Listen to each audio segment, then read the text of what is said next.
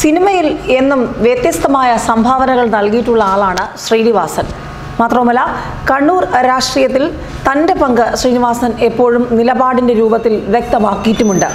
ഇത്തവണ സുരേഷ് ഗോപി കൂടുതൽ വോട്ട് പിടിക്കും, തൃശ്ശൂരിൽ വലിയ മുന്നേറ്റം നടത്തുമെന്ന് പറഞ്ഞിരിക്കുകയാണ് നടൻ ശ്രീനിവാസൻ. സുരേഷ് ഗോപി വോട്ട് പിടിക്കുമെന്ന് ശ്രീനിവാസൻ വ്യക്തമാക്കിയിരിക്കുന്നു.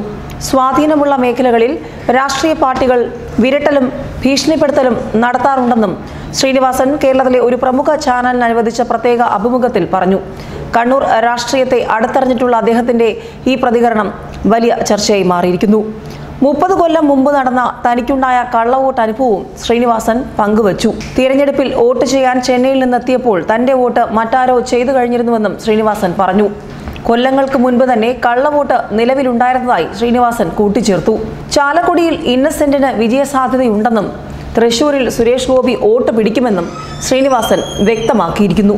സിനിമാ മേഖലയിലുള്ളവർ തിരഞ്ഞെടുപ്പിനിറങ്ങുമ്പോൾ പതിവായി ഉണ്ടാക്കുന്ന ഒരു തരംഗം ഇത്തവണയും ഉണ്ടാകുമെന്ന് തന്നെയാണ് ശ്രീനിവാസന്റെ വാക്കുകളിൽ നിന്നും മനസ്സിലാകുന്നതും. നേരത്തെ അവകാശവാദങ്ങൾക്കില്ലെന്നും 23-ാം തീയതി വരെ കാത്തിരിക്കാൻ തയ്യാറാണെന്നും സുരേഷ് ഗോപി മാധ്യമങ്ങളോട് പറഞ്ഞിരുന്നു. അതിനുശേഷം ഒരു ഇടവേളയ്ക്ക് ശേഷമാണ് സിനിമാ മേഖലയിൽ നിന്ന് താരമണ്ഡലത്തിലെ സ്ഥാനാർത്ഥിയെ ആശീർവദിക്കുന്നത് പോലെ ശ്രീനിവാസന്റെ പ്രതികരണം. സിനിമാ താരം മത്സരിച്ചതുകൊണ്ട് മാത്രമല്ല, വൈകി വന്ന താരം തൃശ്ശൂരിൽ ഇരുമുന്നണികൾക്കൊപ്പം എത്തിയിരുന്നു. അങ്ങനെ തൃശ്ശൂരിൽ ഒരു വാശിയേറിയ മത്സരത്തിനാണ് സുരേഷ് ഗോപി തുടക്കമിട്ടത്. ഏതായാലും താമര വിരിയുമെന്ന് BJP കണക്ക് കൂട്ടുന്ന മണ്ഡലങ്ങളുടെ പട്ടികയിൽ അങ്ങനെ തൃശ്ശൂരും ചേരുകയാണ്. എല്ലാ വിവാദങ്ങൾക്കും വാർത്തകൾക്കും അപ്പുറം തൃശ്ശൂരിൽ ഒരു വലിയ അത്ഭുതം തന്നെ സുരേഷ് ഗോപി ഉണ്ടാക്കുമെന്നുള്ള സൂചനകൾക്കിടെയാണ് ശ്രീനിവാസനും ഇങ്ങനെ ഒരു നിലപാട് വ്യക്തമാക്കിയിരിക്കുന്നത്.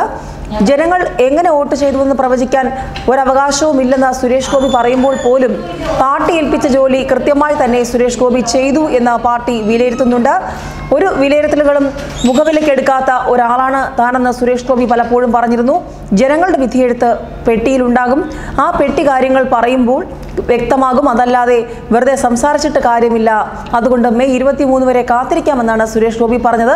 ഏതായാലും ആ കാര്യങ്ങൾക്ക് കൂടി ഒരു വ്യക്തത ഇട്ടുകൊണ്ട് ഇപ്പോൾ ശ്രീനിവാസനും പറയുകയാണ് വലിയ മുന്നേറ്റം ഉണ്ടാക്കാനാകും എന്ന്.